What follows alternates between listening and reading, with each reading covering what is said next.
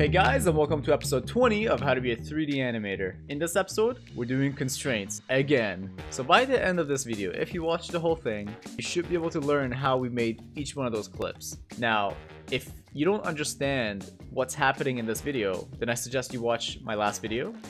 And if you don't understand what was happening in that, I suggest you watch the video before that, because all three were based on constraints and we're just building off of each other. So this is the third video in the series. Now I actually got an email request for this video, and so that's the main reason I actually went ahead and made a third constraint video. And I feel like by the end of this video, if you watch the whole thing and all other two videos, you should be able to call yourselves experts in constraints, at least in Maya. So with that being said, if you guys haven't watched the previous two episodes, make sure to watch those. Let's jump right into this week's video.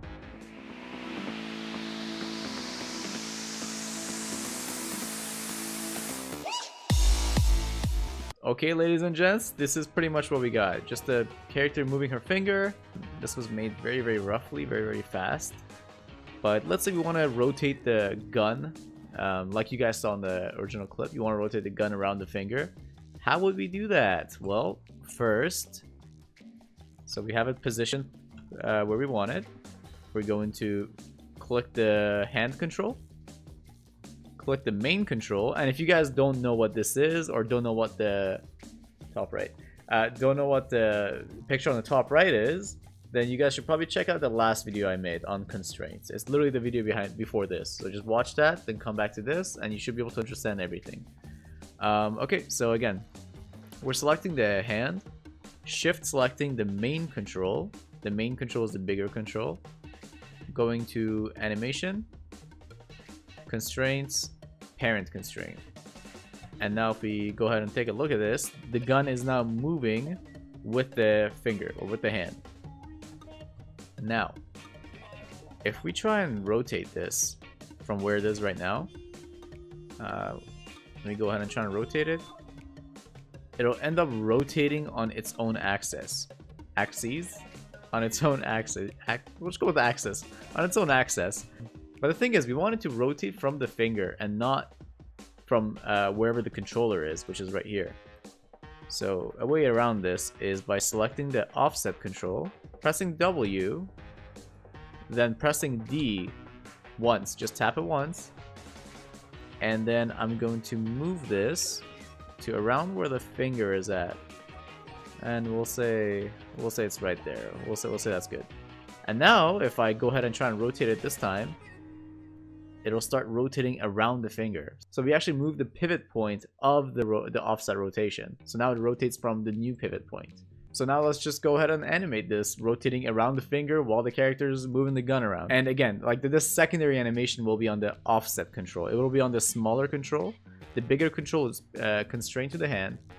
The smaller control is where we'll be doing most of our animation. So now I'm going to the last frame and changing this to -2000. Sorry, -2000. The rotate Z. Make sure, I'm gonna go ahead and make sure it's linear. Now let's see what we have. There we go. I mean, it's something. We'll take it. Okay, so this method is actually really good for when you want the gun to be following your arm, but you have the fingers also affecting the gun or whatever object's in your hand. But what if you want the gun to stop following the hand? What if you want to throw the gun up and we don't want any more influence on it, and then we want to catch the gun and have the influence back? Well, let's find out how we're gonna do that.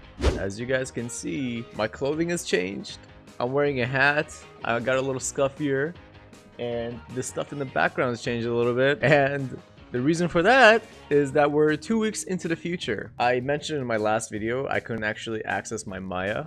And so there was an issue with me constraining, and to try and fix that, I tried uninstalling it, and uninstalling didn't go so well because somehow it didn't get rid of everything. And so when I tried to reinstall it, it would register Maya as installed already, and so I couldn't reinstall Maya. So I didn't actually have access to Maya for 2 weeks. Luckily, last night actually, my buddy came over, my buddy Marco, and he helped me sort it out. We finally got to the bottom of it, and so this morning I was like, today's the day. I'm gonna get back into it, try and finish this tutorial. So sorry for that little interjection. Let's jump right back into it.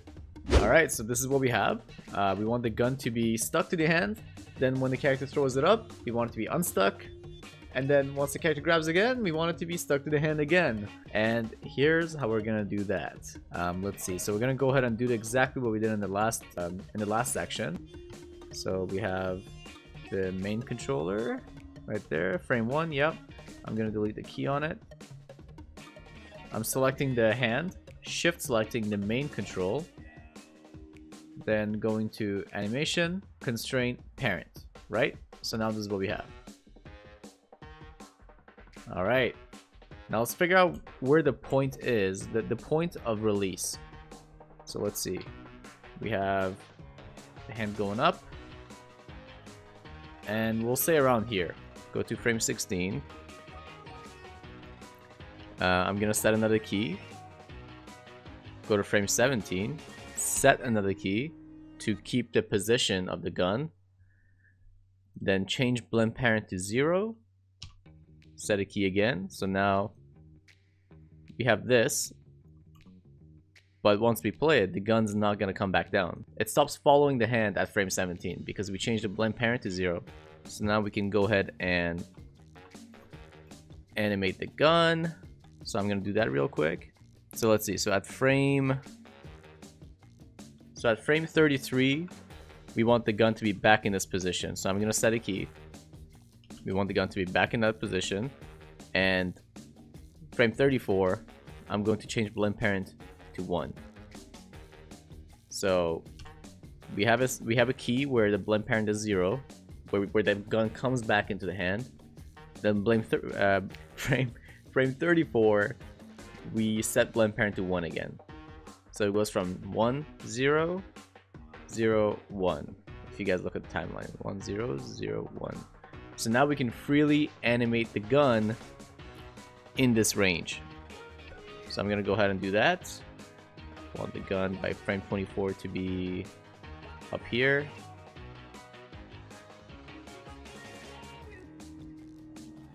So I animated the gun really quickly, and now we have something like this. So we have it animated so it goes up, and then like we set it, she catches it back, gets her grip, and it stays with the hand again. And essentially, just to recap, all we did was just set keys on the blend parent, took it off to animate it, and then set it back to 1 to get reattached to the hand. So now for the third and last one, we're gonna have the gun change hands. So it'll be stuck to one hand, then we're gonna have the gun change hands. So let's jump right into that. Alright, now we got something like this. We're gonna have the gun go from one arm to the other. We have 2 poses set right now, which is not really important. I just wanted to show you guys what the gun will be doing. So first things first, I'm gonna select the main control on the gun, and I'm gonna get rid of all the keys. I'm gonna go ahead and grab the arm control, shift select the gun's main control, go to animation, parent, and once again make sure maintain offset is on, so parent constrain. Now we have something like this. It stays with the left arm, but what we wanted to do is move from the left arm to the right arm. So let's see how we can do that. Again, I'm gonna select the main control. This time I'm gonna set a key on it, and once we set a key, this blend parent option pops up again. Set another key. We're gonna figure out exactly when the gun hits the other arm. So in this case, it'll be frame 13 is when the gun switches hands and it goes into the right arm, or the right hand. So I'm gonna set a key here and actually move the gun and try and place it in the other hand. So I got in the position I want, more or less, and I'm gonna select the right hand this time, shift select the main control again, and parent constraint. And now if you guys notice, another one popped up here. So before we had control left hand IK, now we also have control right hand IK in the attribute editor. So now if we just select the main control, change the parent blend to 1. So what this does, it activates the constraints. So now both constraints are fighting for control here. So it's torn between the two. It's giving 50% control to the right hand, 50% control to the left hand. And so let's see what we can do about that here. So what we want to do is figure out at what point the gun leaves the left hand. And so in our case, it will be frame 11, and we'll go to frame 10, so frame beforehand. We're going to relinquish the control of the right arm here. So we're going to set a key on the right arm, change this to 0, and right click, set a key selected. We're going to key selected the left arm as well. So the left arm has one control, which is 100% control, and the right arm has 0% control. So all the control for the gun is coming from the left hand. So we have these two set, and around here I'm going to save the position of the gun by setting a key. I'm going to set a key on the main control, go to frame 12, bring blend parent to 0, and now we can freely animate in between. So just going to reposition this, and we're going to animate that closer to the hand. And if you guys notice, so what happened here is the gun goes right back to the left hand, and that's because the left hand still has all the control. So we just got to relinquish that and give the control to the right hand while the gun is bouncing between the two. So we're gonna go to frame 12, for example, where blend parent is at 0, and set a key on both of these. Now go to frame 13 and change the control of the left hand to 0 and change the control of the right hand to 1. So now the right hand has all the control. We're gonna go ahead and set 2 keys again. So once I do this once, I'll try and sum it down for you guys as well if you didn't understand what we did so far. So let's see what we have now. So again, we changed the control to the right hand, and now there we go, the gun stays in the right hand. So now we have the gun switching hands. Just quickly to summarize, the parent attribute just turns on whether or not you'd like the gun to be parented or not. So it's just an option to say parent on or parent off. The values underneath dictate how much weight each constraint has. So in this case, if the left hand has 1 and the right hand has 0, it means the left hand controls 100% of the movement of the constraint object, and the right hand constrains 0 because it's at 0. Now to change hands, what we did was we inverted the numbers, giving the right hand full control and the left hand no control, then set keys again. I hope that cleared it up a little bit.